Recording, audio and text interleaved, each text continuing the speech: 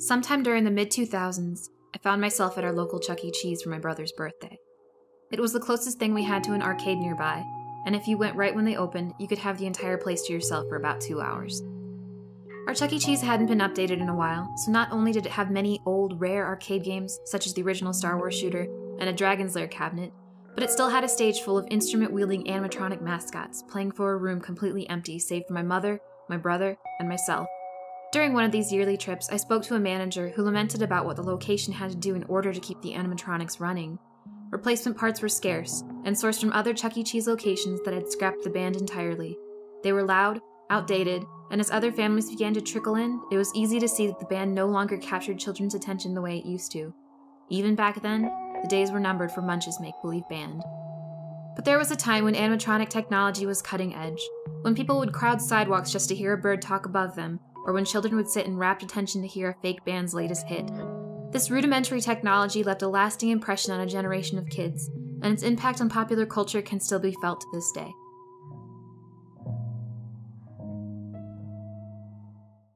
Fun is made for sharing, share the fun at Showbiz Pizza Place. We've got family fun at Showbiz, dating fun at Showbiz, everyone fun at Showbiz, Showbiz Pizza Place. We've got eating fun at Showbiz, racing fun at Showbiz, Showbiz fun at Showbiz, Showbiz Pizza Place. Share the fun, come on and share the fun at Showbiz Pizza Place.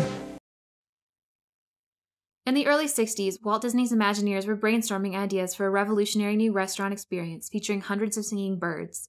The idea was to create a dinner show that didn't require human actors, and birds, with their movements limited to wings and beaks, seemed like a good place to start. As the attraction continued on through the planning phase, it became more and more intricate, until eventually the decision was made to switch it from a sit-down restaurant to a full-fledged show. It was feared that guests would be so caught up in the bird singing that they would never want to leave. So the Enchanted Tiki Room opened at Disneyland in 1963 and introduced guests to a new invention, audio animatronics. Audio animatronics? Right, audio animatronics. Audio for sound. See, and electronically animated by sound. In order to clarify that the show did not, in fact, feature hundreds of live singing birds, a single parrot animatronic was placed outside the building to greet people as they passed by. This figure was Juan the Barker bird, and he garnered so much attention from guests that he destroyed the flow of traffic in the area. While this eventually led to his removal, he showed the world what this brand new technology was capable of, and Disney wouldn't stop there. Great moments with Mr. Lincoln, the Carousel of Progress, and It's a Small World followed soon after. While Imagineers wouldn't immediately revisit the concept of an animatronic restaurant experience, they definitely paved the way for animatronic technology to become an important entertainment staple, and in the following decade, 2 different restaurant chains would throw their hats into the ring in the fight for pizza supremacy. In 1977, in San Jose, California, Nolan Bushnell, one of the co-founders of Atari, opened the first Chuck E. Cheese Pizza Time Theater with his business partner, Gene Landrum. For years, even before Atari was king of the video game world, Bushnell had been toying with an idea for a carnival-themed restaurant. As Atari grew and grew, Bushnell was eventually able to revisit the idea and reframe it as a way to create a child-friendly environment where kids could play Atari arcade machines. Arcades themselves had a bad reputation for being hotbeds of teen crime, and arcade cabinets were also commonly located at unchild-friendly locations, like bars and strip clubs. Bushnell eventually settled on creating a pizza restaurant as kids could play the Atari-branded machines while they and their family waited for their food. But a kid-friendly arcade wasn't enough. Bushnell wanted entertainment, and he wanted entertainment that could run nonstop for hours. Live actors needed breaks. Inspiration struck during a trip to Disneyland, where Bushnell encountered the Enchanted Tiki Room. While most people leave the Tiki Room tired of birds and wanting a Dole Whip, Bushnell had found a solution to his problem. Audio animatronics? Right, audio animatronics. Up until this point, animatronic shows had been an exclusive part of the Disney experience, but Pizza Time Theater would change all of that. The original characters were designed by Atari artist Bob Flamate and costumed by Harold Gold-Branson. Cyan Engineering, best known for engineering Atari's first home console, the 2600, brought the characters to life. Chuck E. Cheese's first mascot was a cigar-smoking rat named Charles Entertainment Cheese, who, according to the Chuck E. Cheese Company themselves, was an orphaned rat who helped children celebrate their birthdays to make up for all of the birthdays he missed growing up.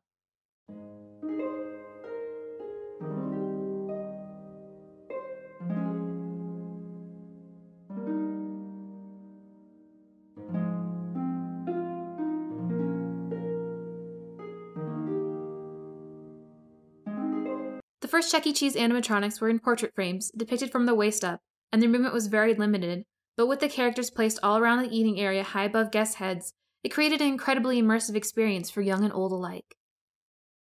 In 1980, Pizza Time Theater's animatronics were upgraded to a waist-up balcony stage.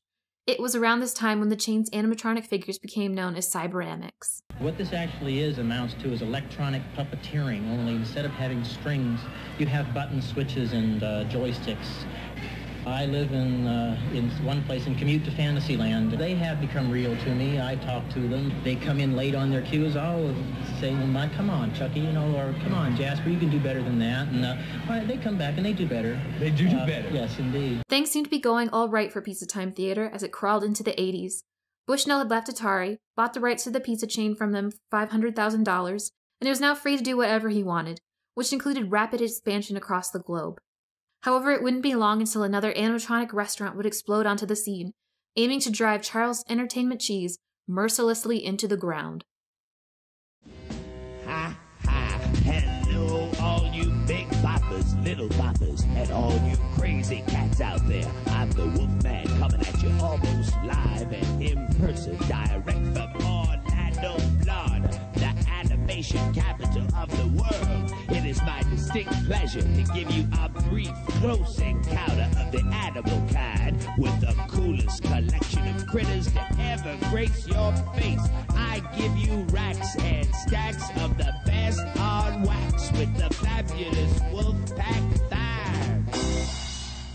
In 1978, Creative Engineering, founded by Aaron Fechter, debuted a new animatronic show called the Wolfpack 5 at IAAPA, the International Association of Amusement Parks and Attractions. This not only attracted the attention of the show floor crowds, but of hotel franchisor Robert Brock, who had recently entered into a deal with Nolan Bushnell. Bushnell had told Brock that he didn't know about any other animatronic makers on the scene, despite having met with Fechter years prior. Seeing an out to his contract with Pizza Time Theater, Brock struck a deal with Fechter to open their own pizza parlor, Showbiz Pizza, in 1980, featuring Fechter's fictional band, The Rockafire Explosion. Appearing tonight on 3 stages at Showbiz Pizza Place, The Rockafire Explosion. Summer vacation is real as well. Fechter's company, Creative Engineering, found itself struggling to keep up with demand as Showbiz Pizza began aggressive expansion. The small company went from 30 employees to 300 almost overnight. They were churning out animatronic shows day in and day out, while Brock controlled the restaurant side of things, pushing to snatch prime real estate out from under Chuck E. Cheese's sniffling rat nose. It soon became apparent that the business was stretched too thin, and profits were not coming in nearly as quickly as they had hoped. It seemed as though Showbiz Pizza's days were numbered. Then the video game industry crashed in 1983. For years, Atari had been the king of the American video game market, dominating the entire industry and introducing living rooms across the country to home video game consoles. But a lack of quality control within the company, as well as dozens and dozens of copycat systems flooding the market, caused the entire thing to crash. Bushnell still had a lot of assets tied up with his old company, and with the major losses he faced during the crash, Chuck E. Cheese's Pizza Time Theater was forced to file for Chapter 11 bankruptcy in 1984. Showbiz Pizza, despite going through their own financial struggles, swooped in and purchased the company soon after, ballooning their locations to a whopping 359, some of which were right across the street from each other. Showbiz eventually closed 100 locations and halted the continued manufacturing of new Rockafire Explosion animatronics. This led to a soured relationship with Aaron Fechter, who found himself faced with losing the rights to his characters or walking away from Showbiz entirely. He chose the latter. This resulted in all Showbiz Pizza locations rebranding to Chuck E. Cheese locations, and a company-wide transformation of the existing Rockafire Explosion animatronics into a new Chuck E. Cheese-themed band. This was a process known company-wide as concept unification, in which the existing props and skins were removed from the Rockafire Explosion characters, leaving them no more than a skeleton of tubes and metal. Over the course of a week, the stage was refurbished and new details were added back to the skeletons.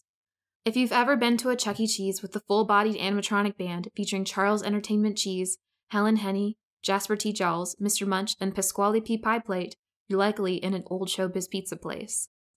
Chuck E. Cheese and Showbiz Pizza paved the way for other companies, aside from Walt Disney, to try their hands at animatronic entertainment, and during the 80s and 90s, a lot of copycats arrived on the scene. One notable one was Bullwinkle's Restaurant, featuring the classic cartoon characters Rocky and Bullwinkle, as well as Dudley Do-Right and Underdog in the early years. These shows were installed at Family Fun Centers, a chain of entertainment complexes that originated in the 60s. Today, very few of these shows remain in operation, and all of them have been downgraded from their original versions. Another notable example, especially because its concept is something wholly different from an animal-infested pizza parlor, is Rainforest Cafe. The first Rainforest Cafe opened in 1994 at Mall of America, and it was a rainforest-themed sit-down dining experience that featured very rudimentary animatronic animals. This included monkeys hanging from the ceilings, a gorilla, a boa constrictor, an elephant, and an alligator located in a wishing pond out front. Also in the gift shop of most rainforest cafes is Tracy Tree, a talking tree with a face that awakens and shares facts about rainforest conservation when people pass by.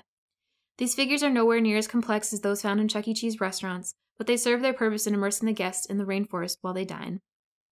In the 90s, Chuck E. Cheese narrowly managed to come out on top again, emerging as the victor of the Children's Play Place Wars, beating out its competitor Discovery Zone, as well as Disney and McDonald's brief forays into the market. And through it all, Munch's make-believe band played on. However, beginning in 1998, new Chuck E. Cheese locations would include only one animatronic character, a more modern version of Charles Entertainment Cheese, accompanied by a television screen.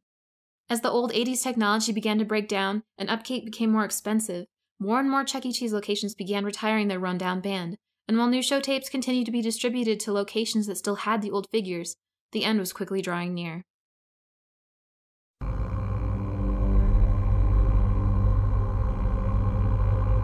In 2014, Scott Cawthon, a small-time independent video game creator, released his latest project, Five Nights at Freddy's.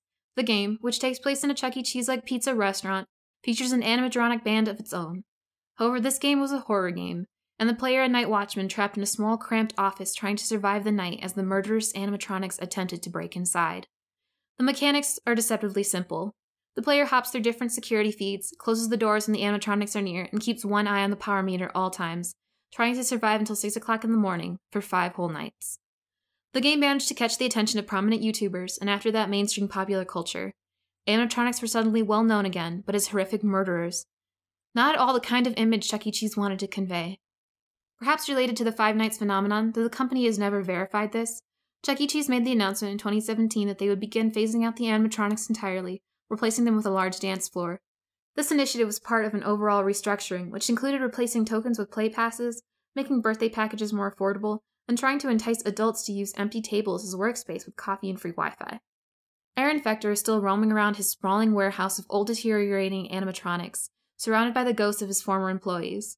While he was never able to propel the Rockafire explosion to the heights he wanted to when he walked away from showbiz with their rights, he now programs new shows for restaurants and theme parks, as well as posts videos of his own. Animatronics from his warehouse were used in the background of the Key and Peele movie Keanu, including the Melting Moose, the thing of my absolute nightmares, and the Rockafire explosion performed alongside CeeLo Green for his Las Vegas show. Hardcore fans of animatronics worked tirelessly to preserve them, hunting down and refurbishing those that had been damaged, learning how to program new shows, and collecting videos and merchandise from these almost forgotten characters. It's a niche hobby, but an important form of preservation for a technology that is slowly dying out. Technology comes and goes, and unfortunately as the years pass, animatronics become rarer and rarer, with even large theme parks forgoing animatronic figures in lieu of screens. Hologram technology, which allows thousands of people to cheer on fictional Vocaloid idol Hatsune Miku, has become incredibly impressive. With a vast number of cheaper alternatives available, animatronics have become a novelty, an intentional statement instead of a convenient solution. Oh, hey. It's been brought to my attention that there is a somewhat animatronic woodsy out there, and he is only $10,000. So I'm gonna need $10,000 immediately in order to purchase this bird. Here's my cash tag. Don't actually give me $10,000. Unless